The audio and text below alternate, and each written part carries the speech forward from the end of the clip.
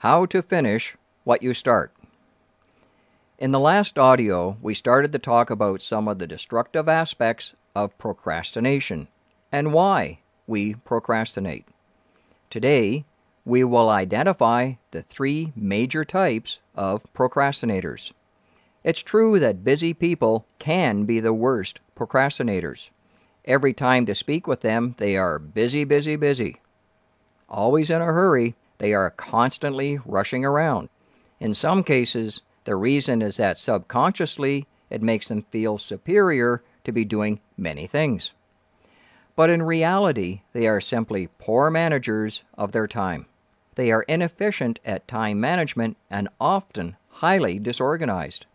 If this is you, then it's very important to take an inventory of what you're doing and to improve your organization and time management skills. However, time management is not the cure. Telling a procrastinator to buy a day planner is like telling someone who is dressed to simply cheer up. However, improving one's organizational and time management skills are completely doable tasks. For example, do you understand the subtle difference between doing things right and doing the right things? If you always seem to have no time and never seemed to be accomplishing your goals, then you are probably not doing the right things.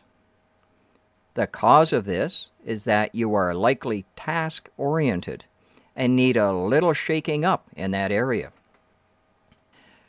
Dr. J.R. Ferrari is the co-editor of Procrastination and Task Avoidance, Theory, Research, and Treatment. And other researches have shown similar patterns in habitual procrastinators. The three types of procrastinators are arousal procrastinators, are thrill seekers who get a rush from leaving something until the very last minute and then working like a whirlwind to complete the task. The second is avoidant procrastinators. They are insecure. They shirk because they fear failure. The final type is decisional procrastinators. They seemingly can't make a decision, and in their mind, not making a decision absolves them of the responsibility of the outcome of events. There are big costs to procrastination, and the biggest is usually your health. Colds, headaches, stomach issues, and neck or back pain are just a few examples of the health costs that procrastinators pay.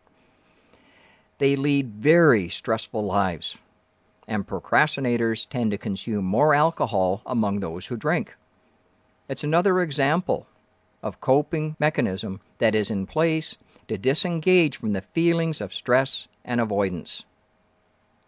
For more free educational content, visit learnforfree.biz. Content produced and distributed by AllSuperInfo.